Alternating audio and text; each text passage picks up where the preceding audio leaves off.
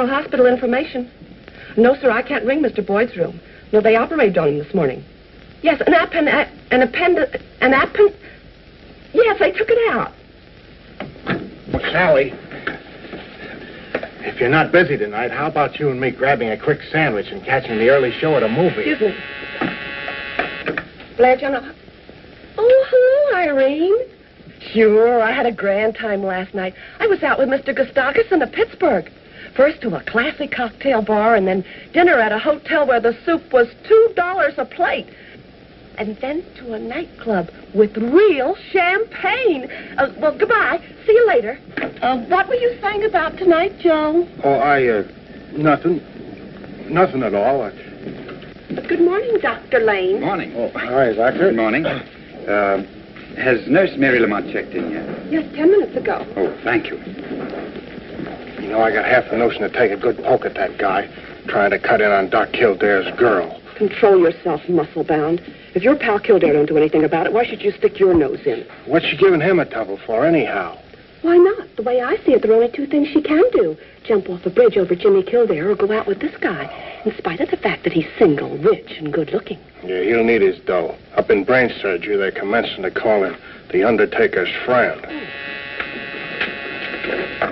Emergency? Yes, Nurse Lamont? Dr. Kildare? Yes, he went past the desk, but I don't remember if he was coming or going out. Thank you, Sally.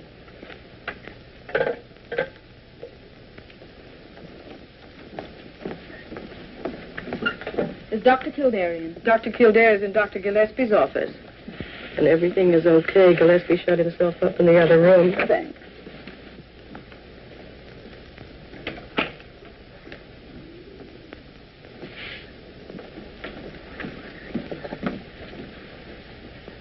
Mary, I get an hour off today. How about having lunch? Jimmy, that'll be wonderful. Kildare! Yes, Dr. Gillespie. But I have to make a phone call first. Kildare! Jimmy Kildare! Coming, Dr. Gillespie. Mary, you have another date for lunch, haven't you? If you already have a date, then you mustn't break it. Besides, I'm not sure Dr. Gillespie will let me off. But, Jimmy, you know... Dr. Kildare! Can't you hear me? I'll be right there, Dr. Gillespie. No lunch, Mary. Kildare? This is the most ridiculous thing I've ever heard of. Jimmy, you've had a pretty busy morning. Why don't you... What did you want, sir? You were saying something was ridiculous. This report on Rufus Ingersoll. Jimmy, Rufus Ingersoll's been examined by every department in this hand-painting institution. Here are 27 different reports by 27 different doctors without a mistake in one of them. Why, it's impossible. Parker! Parker! Mr. Rufus Ingersoll should be treated with kindness, sweetness, and light. Will you kindly send in Mr. Rufus Ingersoll? Yes, sir. Let me handle this, Jimmy. Good morning, Doctor. Well, Mr. Ingersoll, good morning. And how are you feeling today? Never felt better in my life. Oh, that's fine. That's fine. Because your system's in a state of collapse. Sit down before you fall down. Mr. Ingersoll, you're suffering from a bad case of what we might call the dangerous age. You've been living too young. You've been eating too young. You've been drinking too young. You've been thinking too young. And all because you fancy yourself to be in love with a young girl in her 20s. And what's the result?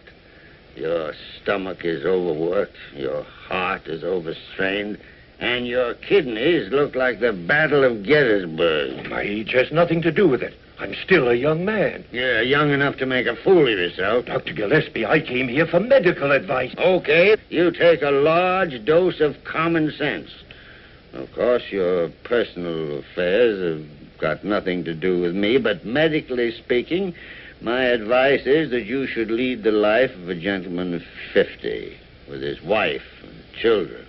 Otherwise, Mr. Ingersoll, one of these fine days, you're going to drop dead. Good day, Mr. Ingersoll. This way, sir.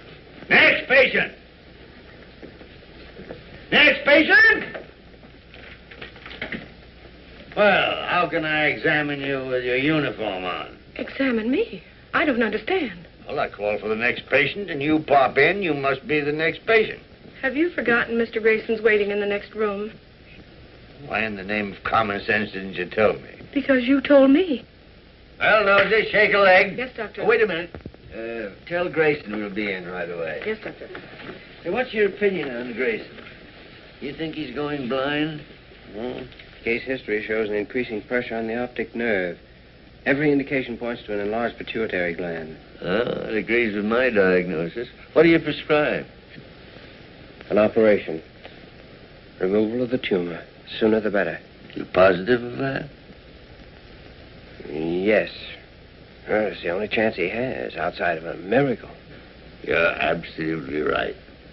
But the final decision to operate is up to the surgeon. Well, that's one thing we can do for Grayson. Get him a good man. Means you have an idea. I wouldn't dare suggest it to anyone but you, Dr. Gregory Lane. Gregory Lane? Yes. I know there's been some talk. He'd lost several patients in a row. But people don't realize that sometimes patients die because there's no chance of recovery. What are you trying to prove? Well, I'm not trying to prove anything. But I feel positive that Lane's a fine surgeon and that the medical profession needs him. Well, what brought Dr. Gregory Lane to your eagle eye? Well, didn't you once tell me he was the most promising young surgeon ever came to this hospital? Oh, I did say he had a fine pair of hands, but his judgment's worried me lately. Well, there's one sure way to check on his judgment. How? Well, see what he says about Grayson. Aren't you always telling me that anyone who agrees with you is a darn good doctor? You're getting too smart for me. Go on, get in there. Good morning, Mr. Grayson. Well, Mr. Grayson, it's as bad as I thought, isn't it? Mr. Grayson, our advice is an operation. A very delicate operation. I understand. I insist on the operation. You see, I'm not afraid of anything except going blind. We're going to send you to one of our very best brain surgeons. Will you tell Dr. Lane I'll talk to him after he's examined, Mr. Grayson? I'm very grateful to you both. Never mind us, Mr. Grayson. We'd be pretty bad doctors if we didn't do everything humanly possible for you. I know that. But we both know that the final power of life and death is still in the hands of the great healer. Yes, Mr. Grayson, that doesn't change. Dr. Cohoes on the phone, sir. Thank you. Well, good luck, Mr. Grayson. Thank you, Doctor.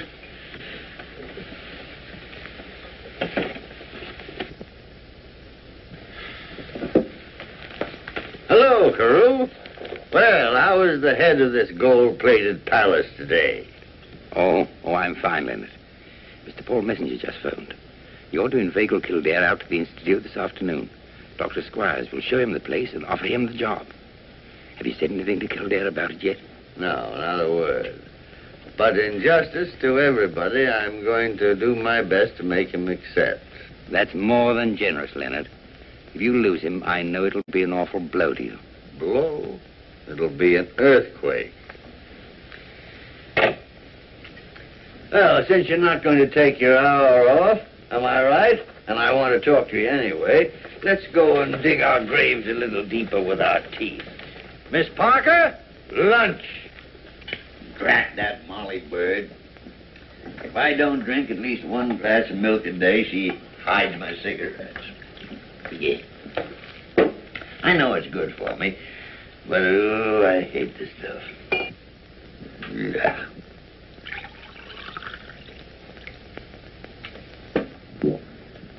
Yes. What made you hesitate about Grayson, Jimmy? For a moment, I wasn't sure. What made you decide? It was my best thought on the subject. That's the one most important thing for a doctor to know. To face situations with nothing to lean on but what he's learned. Yes, even in my short experience, there have been times when my blood ran cold. And yet you had to act like the Almighty, with life in one hand and death in the other. You had to do it, and you did. That's what I call being a born doctor. Couldn't have learned that from you, could I? Mm-hmm. Aren't you going to drink your milk? Oh, sure. But don't try and change the subject on me. Jimmy, you will make mistakes, but let them be your mistakes. Use your eyes, your heart, your brain, your instinct. Make up your mind, and then go ahead. Good. Do you think I'll ever learn half what you know? Yeah, but you'll have to begin where I leave off. And do you think you're being fair to me? To yourself? To the medical profession? Well, what do you mean? You haven't seen Dr. Lockberg in 2 months. Why? Because I'm a good doctor, and I know what's the matter with me. Cancer isn't necessarily hopeless. Well, every time I intend to call Lockberg up, something important turns up. Nothing is that important. Look, if I'm to finish any part of what you've started, you'll have to stay here and teach me as long as you can. All right, Jimmy. I'll call him this afternoon to come over. I already told him to be here at 5 o'clock. Why, you and... Come on, drink your milk.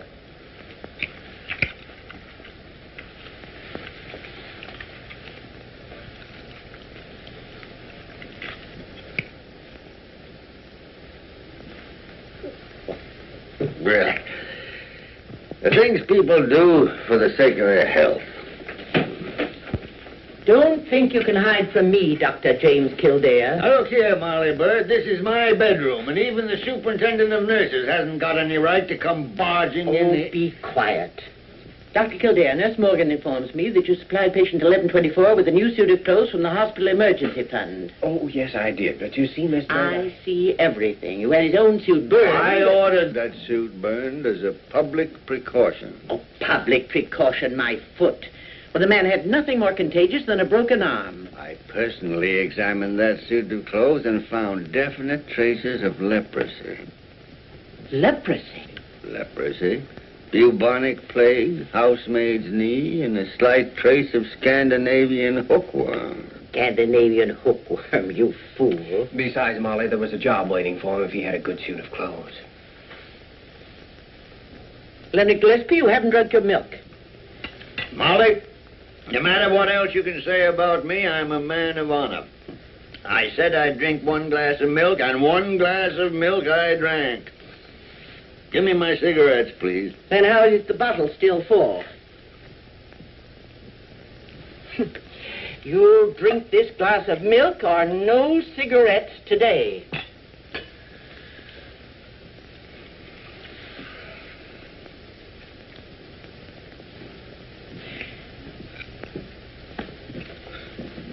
Yeah.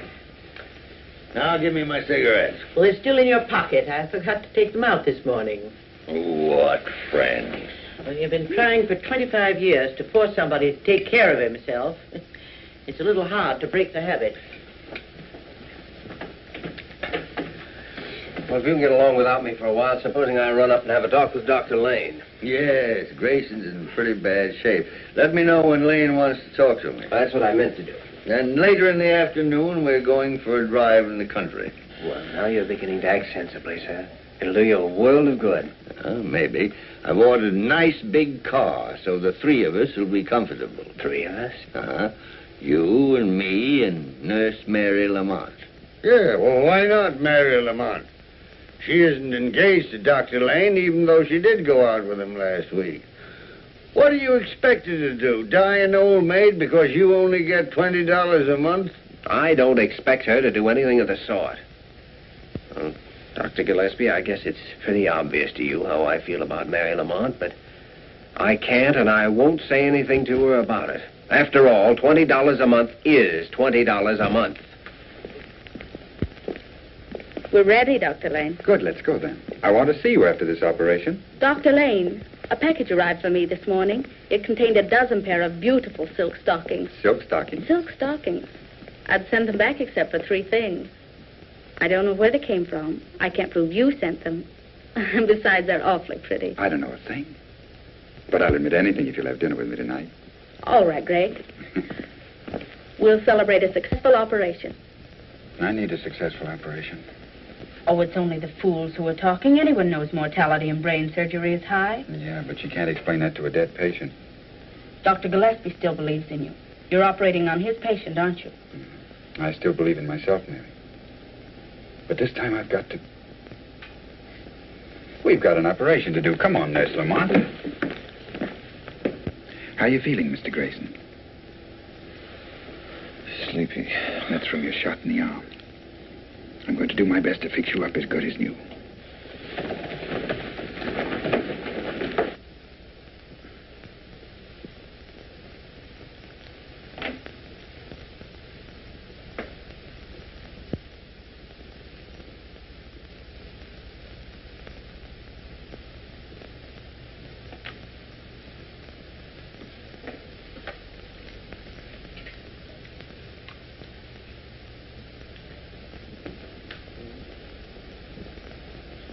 Oxygen.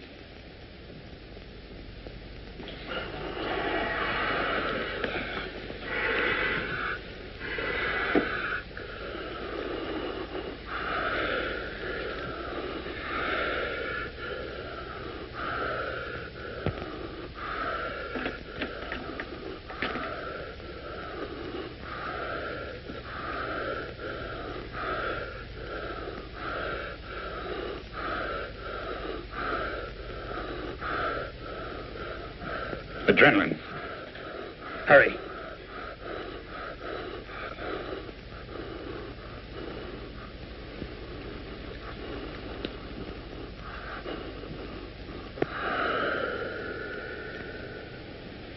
Never mind the adrenaline.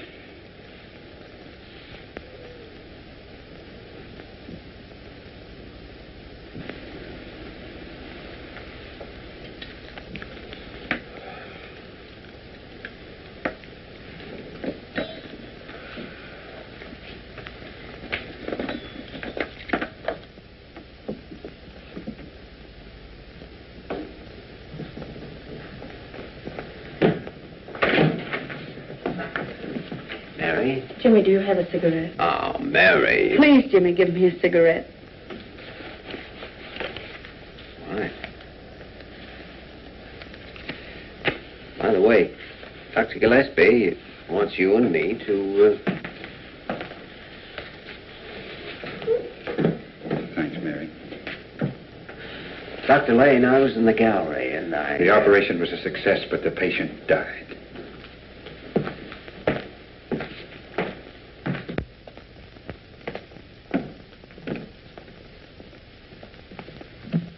Mary.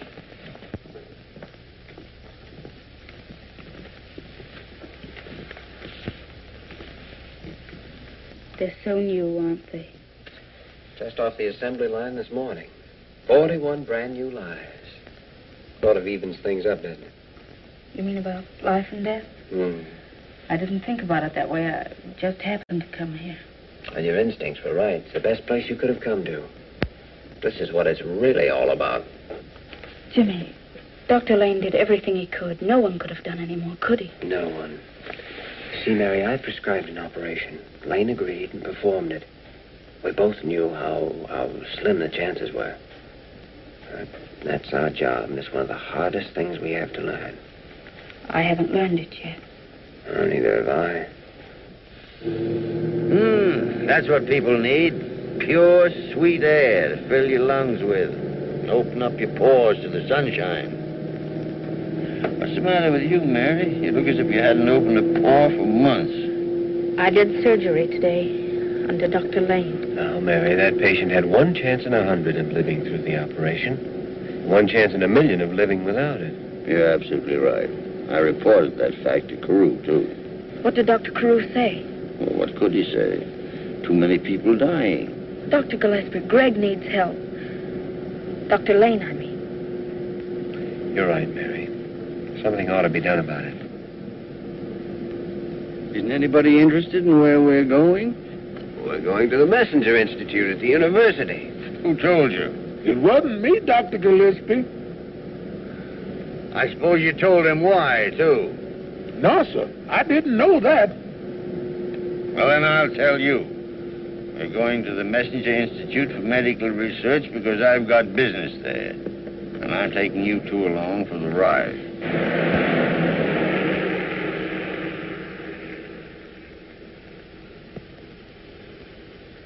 Of Mr. Messenger's open-handed generosity, this building with its magnificent equipment is a shining example. Now, listen, Egghead.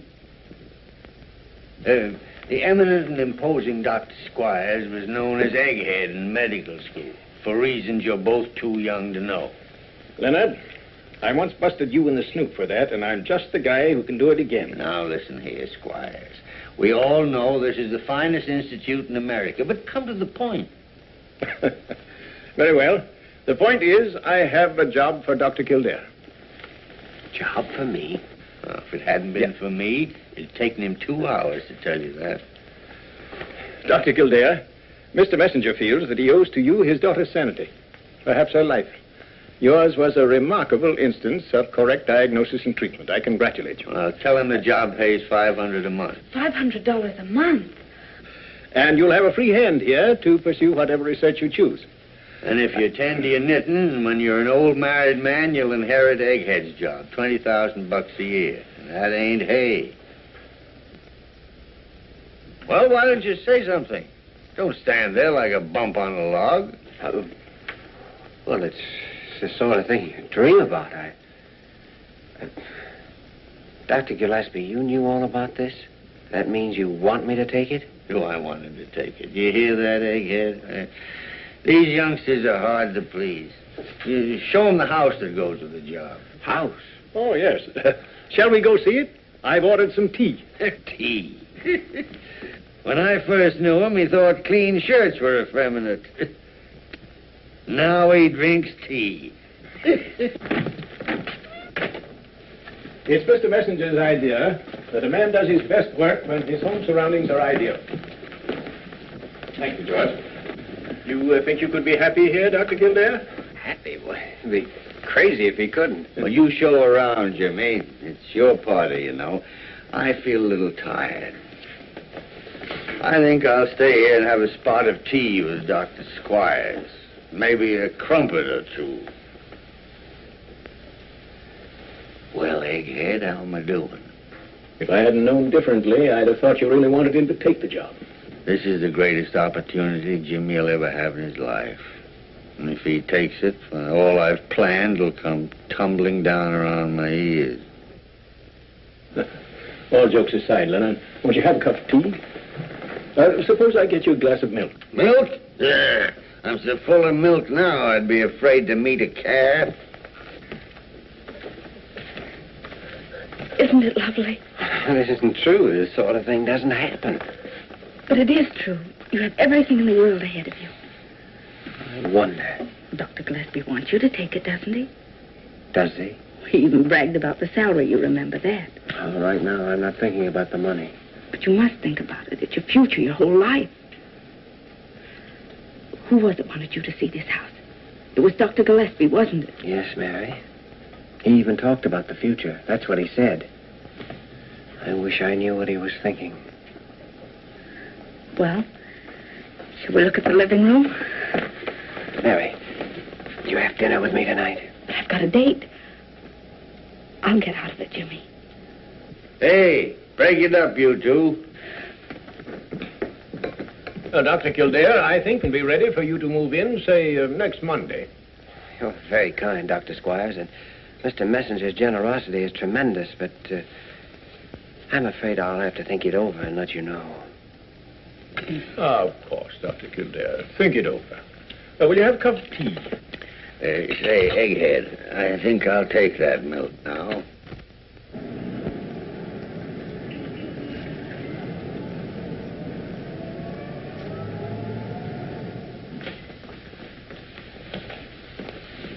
Good evening, Dr. Kildare. You're a sight for sore eyes, and why shouldn't you be? Short beer, Mike. Yes, sirree. Sure, and what more pleasant sight could there be than a fine young son of the old new suit and his own teeth stepping up to buy himself a good drink? How are you, Joe? Good evening, Doc. It'll be $30 any way you figure it. A joint that gets $2 for soup has got to get more than a nickel for a cup of coffee. Say, I got it. When we get to the Golden Slipper, I just won't eat anything.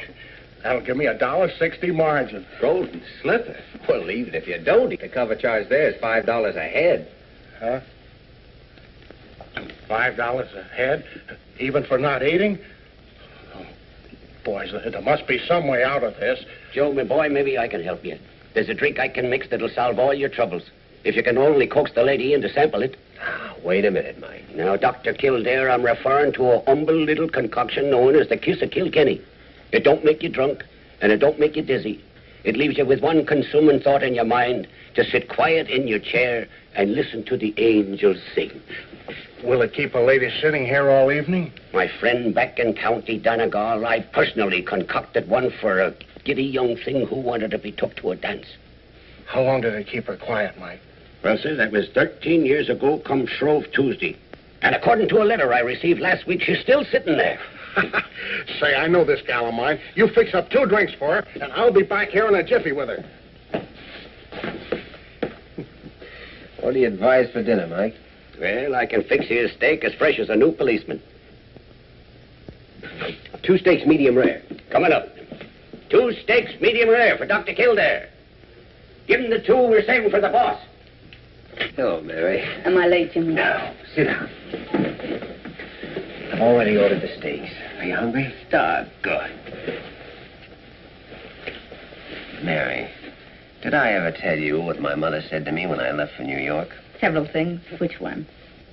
Well, she said you will never get anywhere trying to be anybody but Jimmy Kildare. Jimmy Kildare's all right with me. Over the past hour, I've been trying to be someone else. Why, Jimmy? Because if I were someone else, maybe I'd have brains enough to say this in a different way. Say it your own way. I'm not going to take the job at the Messenger Institute.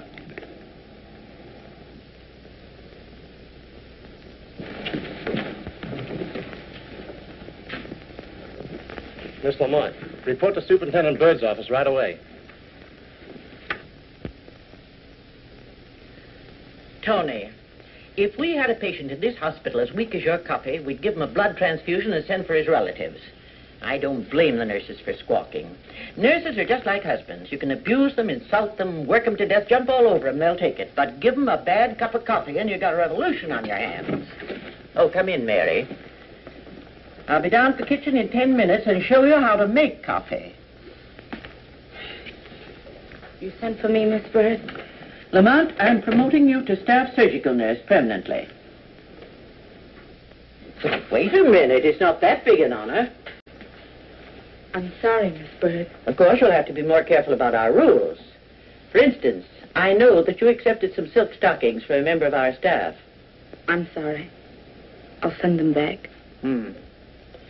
Before okaying this promotion, I must know that you plan on staying with this institution. I guess I'll be here forever. Because I certainly would not give this chance to a girl who's liable to quit her job to get married or something. I'm not figuring on getting married.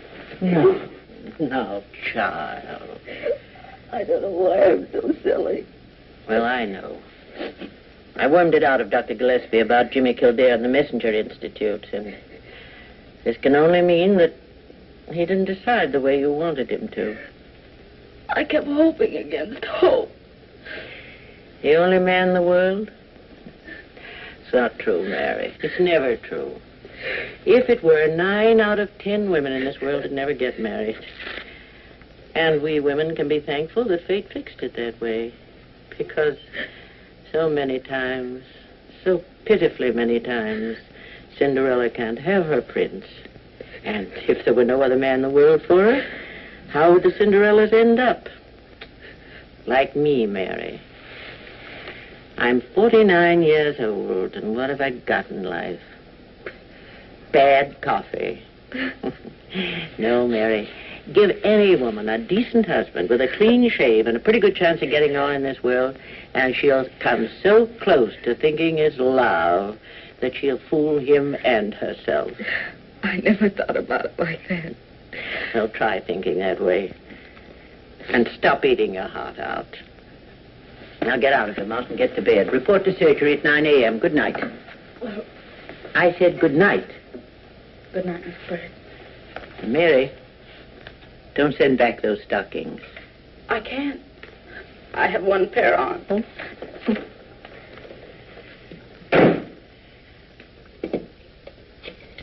Hello. Superintendent Bird speaking. Beginning tomorrow morning, Nurse Mary Lamont starts as staff surgical nurse. Salary increase accordingly. She's to be assigned to Dr. Gregory Lane.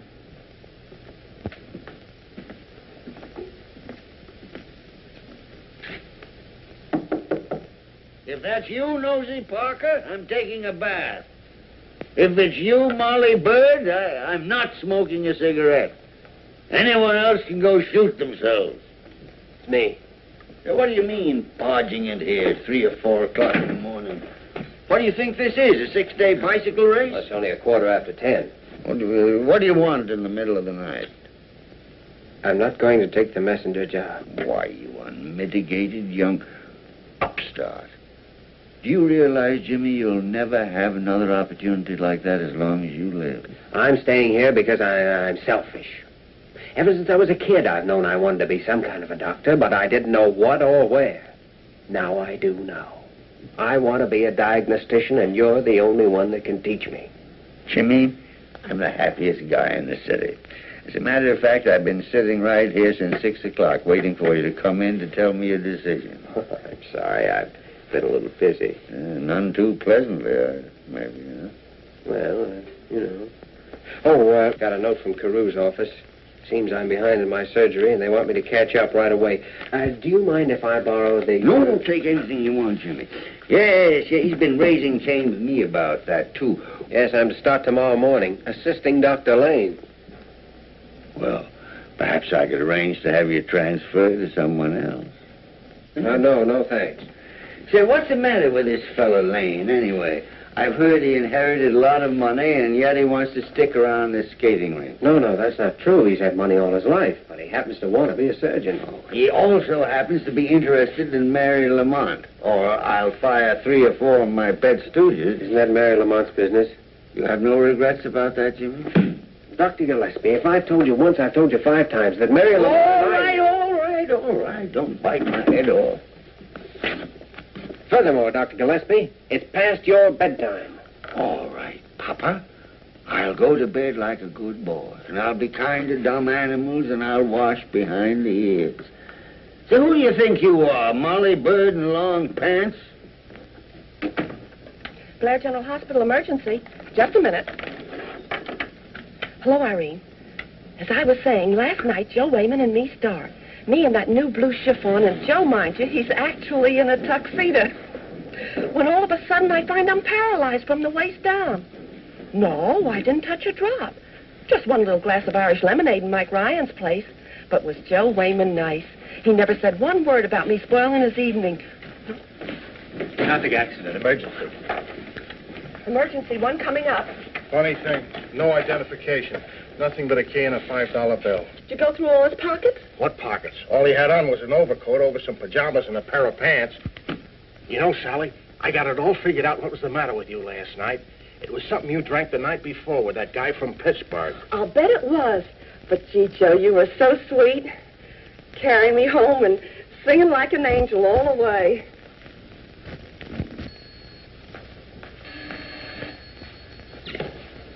This is Surgery B. One coming up? Okay. There's a case coming up from emergency. Good morning, Doctor. Oh, good morning, Doctor. I'm assisting you. I have some surgery to catch up on. Oh, I'm glad to have you. I had some pretty unkind thoughts about you last night, Kildare. Last night? Yes, I had a date with a very pretty girl for dinner right up till dinner time. Oh, I'm sorry. Maybe you are, but I still had dinner alone. Well, it's nice having you around. I can keep my eye on you.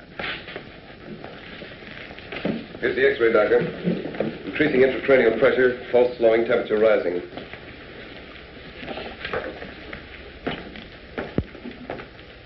We'll have to operate to save his life. I'll get him set. What day is this? What day is this? Wednesday. Wednesday. Good. I thought for a moment I'd missed it. Missed what? Friday noon. I've got to... Now, look, you have a head injury. A skull fracture, and I'm afraid we'll have to operate. Operate?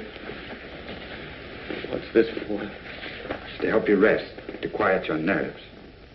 How bad is my head? Why don't you just put yourself in our hands? We'll do everything that possibly can be done. You mean I might die? With an immediate operation, you have a very good chance of pulling through. I won't be operated on. I've got to get out. Oh, if you get up now, you may not live to reach the street. At 5 years of dying, I won't be operated on. Oh, you want to live, don't you? I'll live. I couldn't die now. I've got to live till Friday. What about Friday? Who are you? What's your name? Perhaps we can help. How could you tell?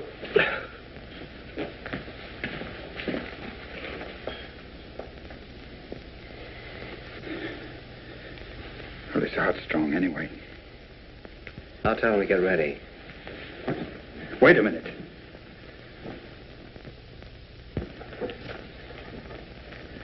Maybe we'd better put him under observation for a couple of days. What? Why? He needs an immediate operation, and you know it. No, I don't. I'm not sure. How can I be sure when Grayson and the others? I don't know what to do, Kildare. Do what your own judgment told you to do in the first place. Operate. But my judgment's been wrong. Not in Dr. Gillespie's opinion. Dr. Gillespie? Yes, he thinks you're a fine surgeon. Says you have the best hands in the hospital. He said something else, too. He said there are times when we have to act with life in one hand and death in the other. And that the true test of a doctor is his faith in his own judgment, even though he knows someone's going to die if he's wrong. We'll operate immediately.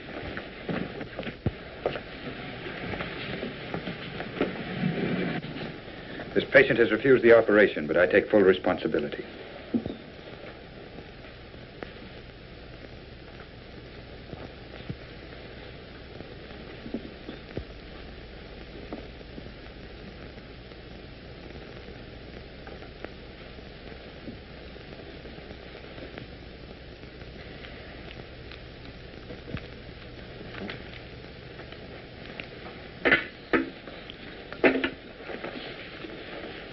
That's it. Take him away. How's the pressure? Fine.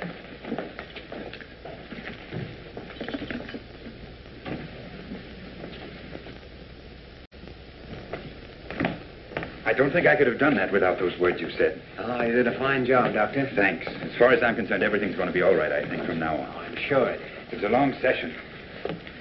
Well, it's time for lunch. I'm on office call this afternoon. 9 o'clock tomorrow morning, please, Doctor. Yes, Doctor. It was a beautiful operation, Doctor. Maybe now we'll have something to celebrate. Let's. Tonight? All right. Swell.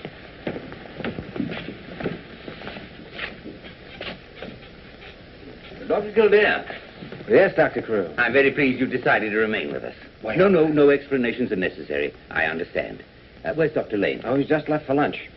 Wish you'd been there. You'd have seen the kind of brain surgery you read about. Is that so? Well, I trust you're right. Doctor, because of the somewhat unusual circumstances, I'd like to have your personal report on this case. Well, Dr. Lane has office duty, so naturally I'll be watching it. Very good.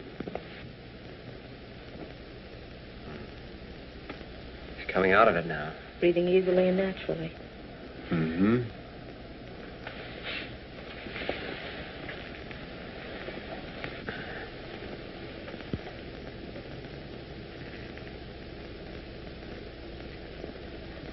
What day is it? What day of the week? It's Thursday. Thursday. Not Friday. No, it's Thursday. You've put me in the wrong day. The wrong day of the week. Easy there. It's the wrong day. Friday's the day I want. Well, tomorrow will be Friday. You can't trick me. It'll always be Thursday. You've locked me up in the wrong day of the week. Careful now. Got to break through. Got to break through to Friday. Get me a hypo of morphine and a restraining sheet quickly. It isn't the time to break through yet. I'll tell you when the right time comes. You'll tell me? Yes, I promise. We'll start planning right now. If you lie still and help save your strength. Who are they? Oh, they're going to help us plan. And I'd better give you this. You'll need all the strength you can get. Now close your eyes. That's it. Get that restraining sheet on him quickly. Doctor? What's wrong? There's some mental disturbance. I had to give him a hypo. Couldn't it be the effect of the anesthetic? I'm afraid there's no doubt. His mind's gone. But if you hadn't operated, he'd be dead now. His brain's dead. What good if the rest of him's alive? You were there, Kildare. You saw everything. I didn't make a single mistake, did I? Not one. Well, and how's the patient? Why, that's a restraining sheet. Yes, I thought it was wise. The patient showed signs of becoming violent. Violent? Dr. Lane, what is this? Do you mean to say that your patient has lost his mind? Apparently. Apparently. Dr. Lane wasn't here when the patient recovered consciousness. But you had the patient restrained because, in your opinion, he's now deranged. Yes. I see. Dr. Lane, remove your patient to a private room. It's the least we can do. Then I'll see you in my office. Dr. Carew, you'll want me there, too, won't you? No, this is Dr. Lane's responsibility only. Oh, nevertheless, I'd like to be there. Don't stick your neck out, Kildare. It's my neck. Dr. Lane, I freely concede that a doctor constantly has to make decisions, to operate or not to operate. But also, he must be right when he makes those decisions. Otherwise, we... Wait a minute. I'm in on this. What have I missed? I just left your patient. He's as mad as a March hare. What were you saying, Carew? Dr. Lane has made one too many mistakes. Dr. Gillespie, I was just saying that in this last case, I urged Dr. Lane to operate. I hesitated a moment, but the decision to operate was my own. Well, then why is Kildare on the carpet? He isn't. He insisted on being present. Look, let me settle this thing once and for all. I decided to operate, and in a similar case, I'd do it again. Good. Now we know where we stand. Right. Dr. Lane, errors of judgment are difficult to prove. But in this case, you also performed the operation without the patient's permission, violating his legal right. His legal right to die? If you please, Dr. Kildare. You, Dr. Lane, have placed this institution in a very serious position. You're suspended from duty pending a hearing before the hospital board tomorrow, Friday at noon. I'm sorry. You may go. Dr. Carew, I'd like your permission to testify at that board meeting. I can't permit that. And how could you possibly help Dr. Lane? Well, I don't know. He don't know. He wants to prove the operation didn't make the patient insane, but he don't know how to do it. Come on, Jimmy. Now, wait a minute. Suppose the man was insane before the operation. Suppose, for instance, he was suffering from schizophrenia. Poppycock. I don't think the hospital board will be interested in your theories. Your request is denied. But after he came out of the anesthetic, he spoke incoherently of Friday. And before the operation, he made it very plain that Friday was more important to him than living. Now he's a psychiatrist. If you concern yourself further in this case, neither of us can save you from the unpleasant medical and criminal consequences. Kildare, you seem to forget one thing. Dr. Lane went ahead after the patient had refused the operation. But if the man was insane, he had no legal right to refuse the operation, which left the decision up to the doctor. Now, he's a lawyer. I consider the matter settled, Dr. Kildare. Which is the way a high-class gentleman says, get out of my office and mind your own business. Come on, Jim. Can you get along without me for the rest of the day? Oh, I guess so. It might be a good idea. Go on out and take in a show. Forget all about this little difficulty. No, I don't think it's so little. Maybe I haven't been here long enough to get the hospital viewpoint, but if Lane's kicked out, it'll look as though he murdered those patients. And we know he didn't. You going back to your office? No, I'm not. Get your hands off my chair. Oh, I'm sorry. I'll see you tomorrow. Where are you going? I don't know. Maybe I'm going to make a fool of myself. I don't doubt that, but how? I'm going to find out who this mysterious man is, so that I can prove he was mentally deranged before Lane operated. Now he's a detective. Listen, Sherlock Holmes, there are 7 million people in this town. How do you expect to track down the identity of one unknown lunatic? If you get yourself tangled up in this Lane affair, you might as well hunt yourself a new job, because I need an assistant that works for me. Now play that on your harmonica. Walter, you're a great man, a magnificent man to head this hospital. But you don't know any more about handling Jimmy Kildare than I do. I'm upset myself. I hate to have to do this to a nice young fellow like Lane.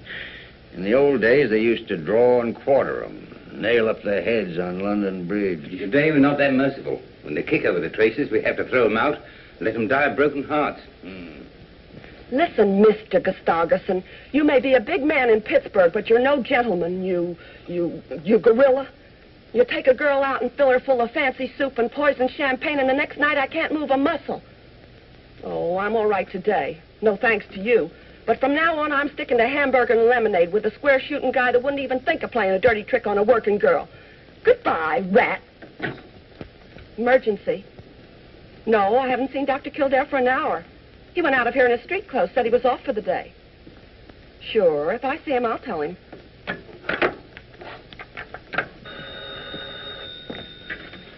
Sullivan's Cafe. No, Sally, Dr. Kildare is not here, but we're expecting him immediately. Sure, I'll give him your message. Hello. Sally, here's the doctor. Hi, Mike. Joe Wayman or Foghorn come back yet? No, my friend. It was no easy task you gave them. Finding out about this mysterious crazy man is like looking for a needle in a haystack. Oh, don't I know it. His clothes are just stock garments sold by the thousands. The locksmith you left the key with says it's from any one of 1,000,000 doors in New York. That is, if it's not from Chicago or Boston. That's what I was afraid of. Mother. Mother. Goodness sake, what are you doing here? Is something wrong? Where's Father? I'm fine. Nothing's wrong. Your father had to bring a patient to see Dr. Gillespie. Well, Mrs. Kildare, you're looking young enough to be your own daughter. Only then you'd be your own mother. And you don't look old enough for that. I bet you tell that to all the girls. I do, and I tell them all to make themselves at home. Thanks, Mike. My. Things must be pretty slack with you big city doctors. I don't know. Tell me, are you well and happy? Why shouldn't I be both? Well, if you'd simply said yes, I'd have known you were, but what's the trouble? Well, Mother, I think you are a mind reader. Yes, I am at kind of a crossroads. Nobody ever accomplished anything without passing crossroads. The only question is, which road do you take? It's not as simple as all that. Doing right is always simple. It's only the wrong thing that takes working out. Oh, excuse me, Doc. Oh, hello, boys. Did you, Oh, Mother, allow me to present Mr. Joe Wayman and Mr. Foghorn Murphy. Foghorn? What's your real name? Harold.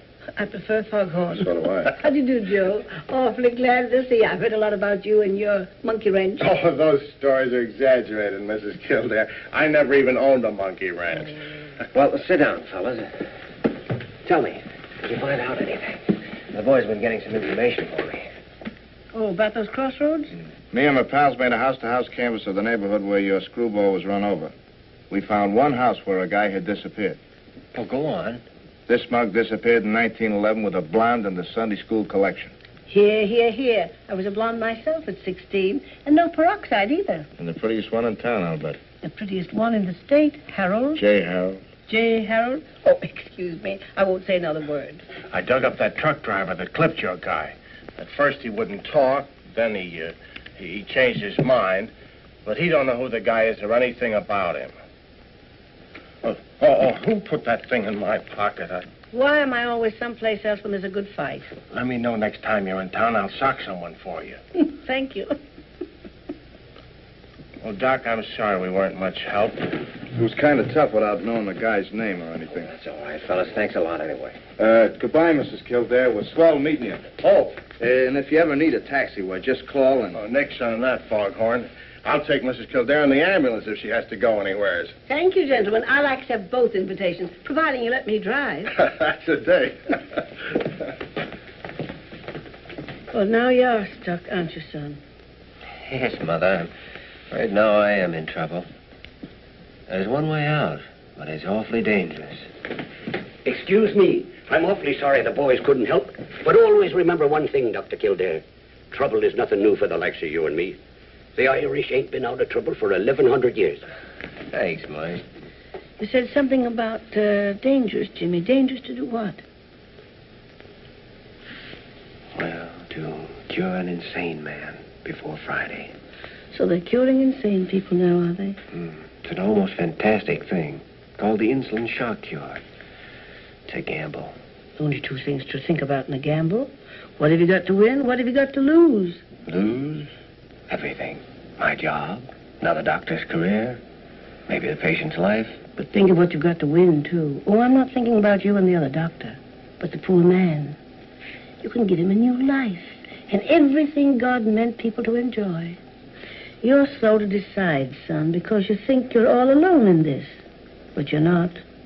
There's a man over in that hospital that's as fine a doctor as ever helped the ailing. Oh, I know, but I can't ask Dr. Gillespie to help me. Who's talking about Dr. Gillespie? I mean your own father. Oh, of course.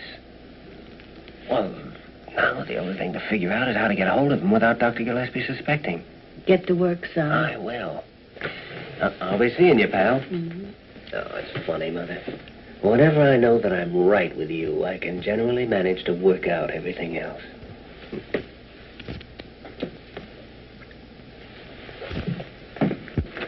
Joyner? Joyner? Oh, I wonder if you'd do a favor for me. It's awfully important. Precisely 6:30, I'm leaving here to meet a young female person whose boyfriend is confined to room 714 with a broken leg. Until then, I'm going to lie quietly and conserve my manly figure. Oh, you're going to make a phone call for me, and then you're going to take a walk for about half an hour. And furthermore, the young female person has bright yellow hair and practically no brains. Dr. Joyner, if the young lady is free for the evening because her boyfriend has been forbidden visitors, by your orders, of course, I could easily report that. No, don't shoot. Who do you want me to phone? Gillespie's waiting room. Oh, Dr. Stephen Kildare. Just a minute, please. Hello. Yes? Yes, I understand. Well, just as soon as I finish here. Pardon me, that is my wife. Oh? You see, the rash hangs on in spite of everything that I've done, although it's confined to our hands. Well, it's obviously a skin allergy. Allergy? Yeah. Why, that might take months to identify. Tell me, Mrs. Cray, what do you do with yourself? How do you spend your time? I don't do anything, as long as I get my check from my son, keep the frost off my petunias, and play a little mahjong in the evening. Mahjong? Mahjong? I've heard of trouble with mahjong sets. The lacquer contains sap from a Japanese tree of the sumac family. That could account for the skin disease. I could believe anything about that mahjong set. My daughter-in-law sent it to me. Julia, you didn't take it with you to the Yellowstone last summer, did you? I did not. You can't play mahjong on horseback. You see, when she came back, her hands were all cleared up. Well, there you are, Dr. Stephen. You got it.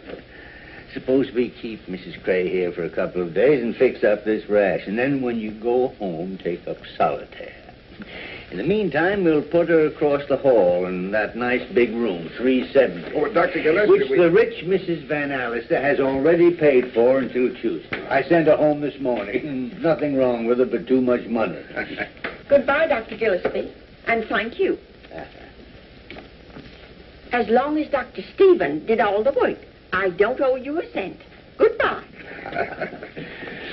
Sit down. Well, I'm ever so much obliged to you, Dr. Gillespie. I've got to run along now.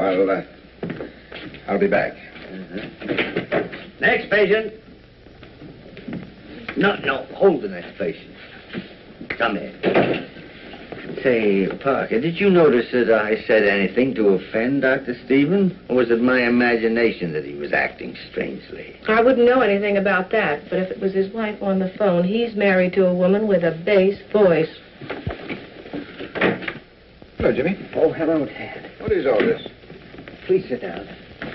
Why all the mystery? Is anything wrong? Dad, what do you know about the insulin shock cure for insanity? Insulin shock? Why? Well, tell me, have you ever actually seen a cure effected? Yes, I have. And it was one of the most terrifying things I've ever seen in all my life. Ah, but it worked, didn't it? Yes. Yes, it worked because it was performed under the most ideal circumstances, with cases that had every chance of surviving. Well, then you've never seen insulin tried when the patient wasn't in perfect physical shape. Oh, no. No, in case of any injury, especially to the head or the brain, they wouldn't dare. But, Jimmy, stop dodging the issue. If you need any help, I'm your father. I'm sorry. This is my problem. I know it is, Jimmy. And I don't want to interfere. I'll tell you how you can help me. I've read everything about insulin shock. I know all the theories. But I want you to tell me everything you saw. Don't leave out one detail. Right from the beginning. Well, Jimmy, insulin shock causes the patient to revert backward through every stage of evolution. At the dictates of his shocked brain, His human body attempts to simulate all the actions and mannerisms of each successive step. Back through the ape, the bird, lizard, fish, and so forth. This abnormal effort involves the most horrible convulsions.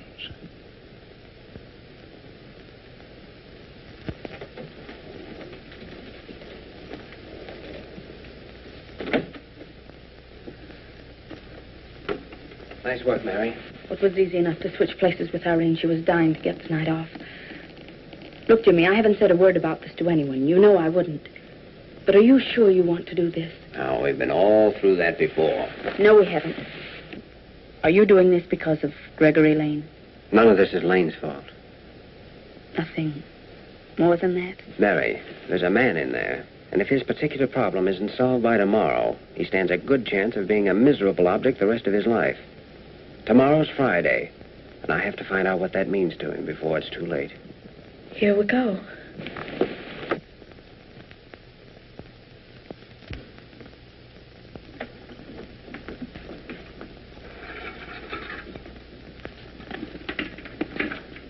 I don't know a thing about this insulin business.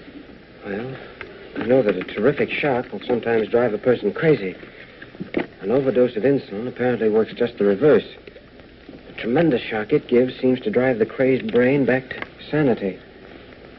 Suppose he dies. Let's try supposing he'll live. But what about you if he does die? Get his arm ready.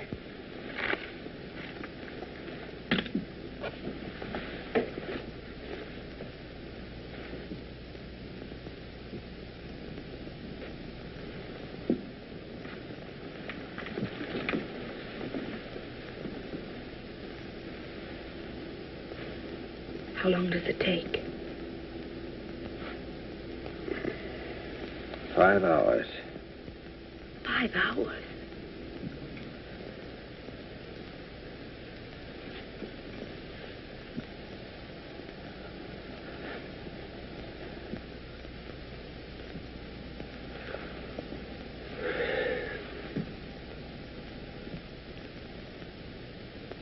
Two and a half hours?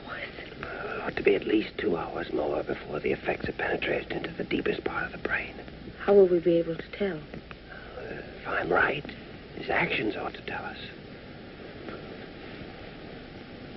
See, the theory is that buried deep in the human brain is the primitive brain of our earliest ancestors. Now, the action of the insulin on that basic part must be what restores the patient's sanity. Because what actually happens, no one knows.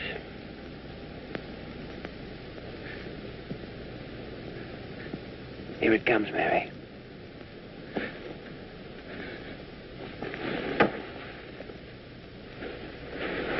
It's working.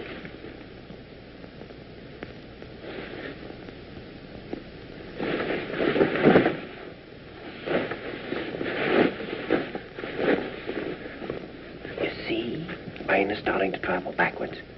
The body is compelled to follow.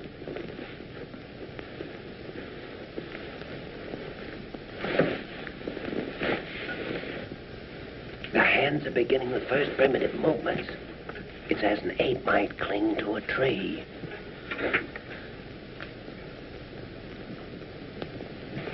Convulsions are a necessary part of the process. The body is desperately trying to obey the impossible commands of the brain.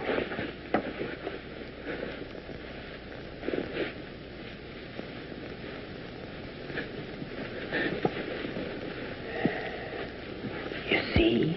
All the thousands of years of human evolution, progress of frantically fighting, the muscles must obey. The brain is saying you're no longer a man, you're an animal.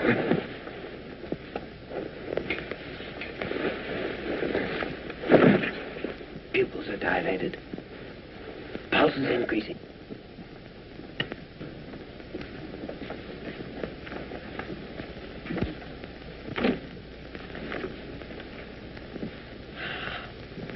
Dr. Kildare. What do you want? There's been a change of nurses in this case without my knowledge or permission. I did that. Dr. Kildare, what you're doing with this patient is between you and your conscience. Or between you and Dr. Carew, which might be worse. Molly, please. Though personally, I think you were born to be hanged. Do you think she'll tell anybody? On the pillow. Watch his head. Jimmy, how long do these convulsions keep up? May get less. May grow worse. We won't know until the 4th hour.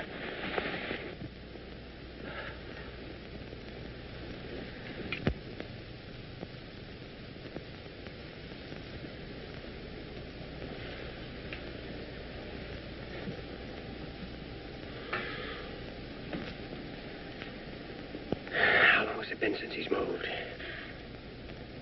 Over an hour. It's time. Glucose and tube ready? Glucose? Yes. Temperature? This can't be right. 86? Nobody can live at that temperature. 86. Seems impossible, but it's true. These cases can survive temperatures that otherwise would mean certain death. Reaction to light.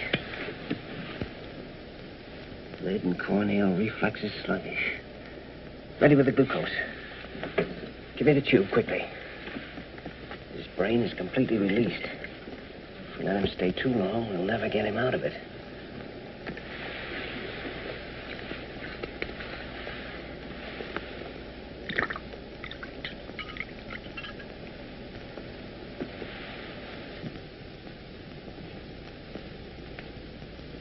Why doesn't he move? It'll take a little while for him to absorb the glucose. The insulin's burned out every bit of sugar in his body. The glucose will restore it. Well, the miracle of insulin shock is that 1 minute you have this, and the next minute, if you're lucky, you have a sane and normal person. But if he doesn't come out of it, then we'll have killed him. Can you hear me? How are you? How do you feel? Oh, if I only knew his name. Listen, it's Friday. Jimmy, he's dead. Quiet. Can you hear me? How are you? Can you hear me? How are you? Can you hear me? How are you? Can you hear me? How are you? Can you hear me? How are you? All right, I guess.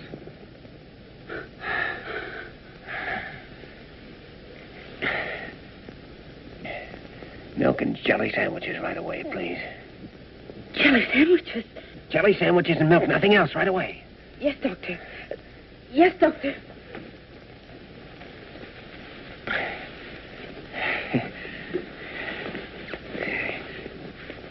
Hey, feel more like yourself now? Fine. Head hurts a little. Well, under the circumstances, that's hardly surprising. You remember me, don't you? Yes, you're the doctor that wanted to operate on me after I was hurt. That's right. You feel able to answer a few questions? Mm-hmm. Jelly sandwiches. Jelly sandwiches. Do you want the jelly inside the sandwiches, or do you want it on the outside? Oh, that's ridiculous. Not in this crazy place. I make coffee for the king. He raises my salary. I make coffee for the general. He kisses me on both cheeks. I make coffee for Molly Bird. She sends it for my relatives. Take them away. He's fine now, Mary. Just give him that food and don't let anyone talk to him until I get back. Back? Where are you going? I've got the answer to this whole business, the thing that was locked up in his poor, twisted brain. Now, listen, Mary, there's no time to explain now. But remember one thing. No one's to see him, and no one's to talk to him. Because if anyone questions him before I get back, it's liable to ruin everything. Do you understand that? Yes, Doctor. Well.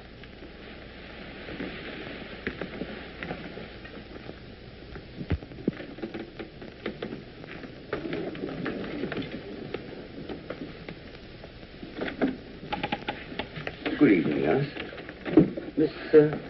Miss Lamont, isn't it? I want to examine your patient. Well, The hour may be a bit unusual, but this is a very unusual case. While I'm in there, you might get me a little bicarbonate of soda. I've just come from a doctor's banquet. Dr. Carew, the patient mustn't be disturbed. Indeed? Who said so? Dr. Hepworth, the staff physician on the case. Oh, that's all right. I spoke to Hepworth at 7 o'clock. Told him I was coming in. Yes, but he came back after that. But Hepworth told me he wasn't coming back until morning. What is this? I just left Hepworth at the banquet. Oh, it must have been some other doctor. What other doctor?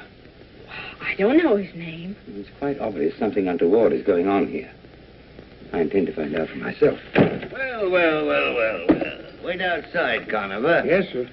Why, Walter, you look positively beautiful. This is not the time or place for jokes, Leonard. Well, you must have been joking just now when I came in. Wasn't he, Mary? Leonard, in order to testify properly before the hospital board, I must have complete knowledge of this patient's condition.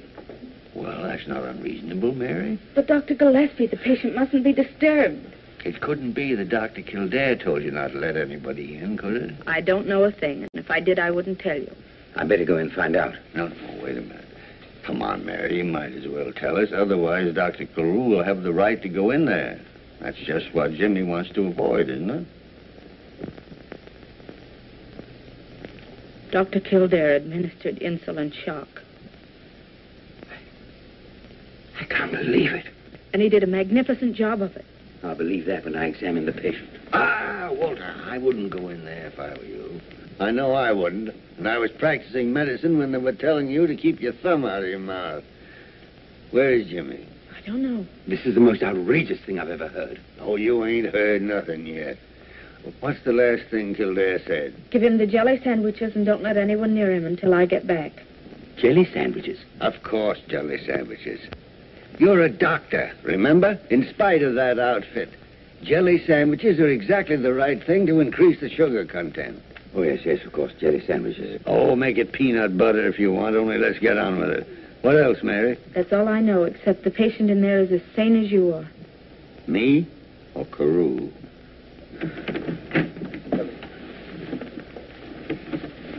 Dr. Kildare. Dr. Kildare, you're suspended from further duty until... Just one moment. Nurse, has anyone been in that room? Not a living soul, Doctor. And you're not going in till I know all about this? No, I know, but Mrs. Adams is. She has a legal right to see her husband. Will you come in now, please? Everything's going to be all right, if you'll just remember.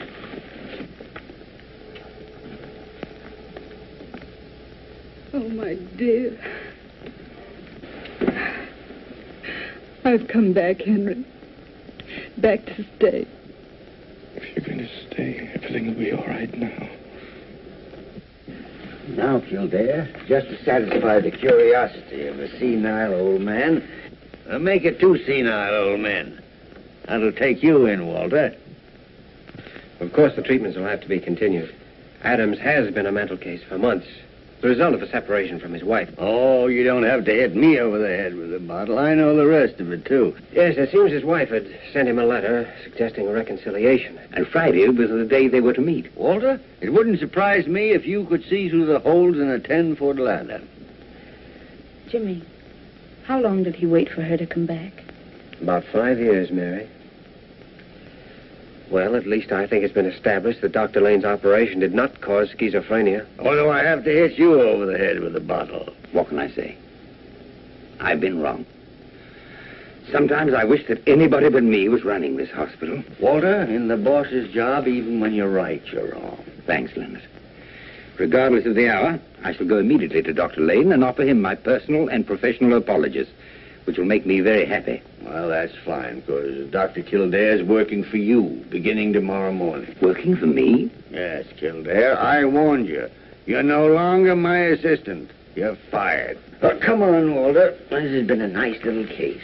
But there are 1 million people in New York that need doctors. Perhaps if we get a little sleep, we can help them. Yes, but, Leonard, half the time I don't know whose side you're on. Well, 3/4 of the time I don't know myself. Jimmy, did you hear what he said? It just doesn't make sense. Let's not talk about it now. But all your plans, all you'd hoped to do. Say, I have half a notion to go up and give that rambunctious old fossil a piece of my mind. Keep your shirt on, Mary. Oh, you men make me tired. What is it, Jimmy? You asked me how long he waited for her? 5 years. Well, Mary, the reason I've never said anything to you about anything is because I didn't think it fair to even ask you if you'd be willing to wait as long as we'd have to wait. Perhaps I'm going too fast. There's a good-looking guy in this hospital named Gregory Lane who's in fine favor with the powers that be and has a lot of money. Well, maybe we can find a nice girl to introduce him to. Oh, and I presume we're engaged to be married. Jimmy, I saw the look on Mrs. Adams' face, and 5 years are going to be just nothing. Well, then will you wait just 5 minutes? I'll be right back. Oh, now where are you going? I'm going to give that rambunctious old fossil a piece of my mind. Hold everything.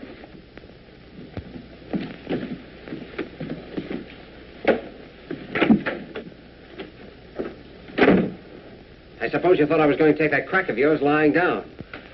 9 goes on the 10. And isn't it nice to be alone? Well, I want to tell you something. You can't fire me because I won't be fired. And if you do fire me, I won't stay fired. Oh, the Lone Ranger, huh? Hi-yo Silver. You make me feel like a fool. Well, you said you were going to make a fool of yourself, didn't you? Well, who was it said you have to have an instinct for diagnosis and the courage to follow it up? I did. Well, every instinct I had told me that Dr. Lane was a good surgeon. Why, you little pipsqueak. If it hadn't been for me, you wouldn't have got to first base. You? Yes, sir. Who was it that had you notify that you were behind in surgery? Mahatma Gandhi? Who was it had you assigned to Dr. Lane? Little Red Riding Hood? Who gave Dr. Hepworth tickets to that banquet? Santa Claus? No, lame brain. Even you couldn't have gotten away with that insolent business without my full authority back of you all the time. Of course, Molly Bird helped a bit. She made me drink 2 quarts of milk. Yeah. You're still fired. Why? Well, because you're not always going to be lucky. Someday, some of those fantastic crusades of yours are going to kick back on you and crucify you. And then what'll be the good... Thank you. And then what'll be the use of my teaching my job to a man who's going to end up by having his head nailed on London Bridge? Funny, you never think of that once you get started. Young Dr. Kildare, you've got a single-track mind. Well, I'm trying to be like you. There's only one man in the world like me. Me. Well, I wish you'd act more like it sometimes. Boy, I haven't made a mistake since 1926, except you. Now, what about Dr. Lockberg? Well, what about Dr. Lockberg? I saw him last night, 5 o'clock. You made the appointment. Mm-hmm. And instead of letting him examine you, you spent the entire time teaching him to play double solitaire and smoking cigarettes. Well, Jimmy, suppose I promise you to see Lockberg 3 times a week and you can stay in the room. Eh? That is, provided you'll promise not to make a fool of yourself more than 3 times a year. Why do you think I came up here? What do you think I've been waiting up here, all dressed up in tight pants? Jimmy, for the love of Pete, give me a cigarette, will you? Well...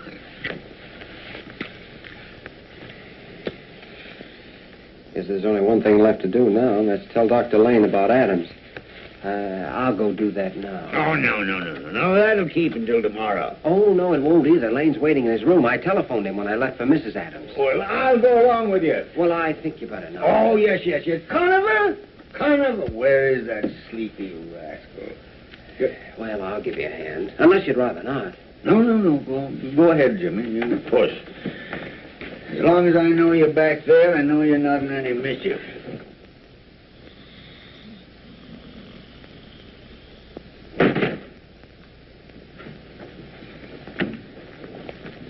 Oh, I could see the whole thing coming. The trouble with you is, Jimmy, you got one of those honest faces. A man can look at you and almost tell exactly what you're thinking. Well, I'm different. Poker-faced Gillespie, they call me. Know everything and show nothing. That's me. It's like a sixth sense. I can tell exactly what's going on all the time, behind my back or through a stone wall. For instance, at this moment, Jimmy, you're wishing you could shake me and join that Lamont girl. Isn't that what you're thinking? Isn't that what you're thinking? Answer me. No, boss, it ain't.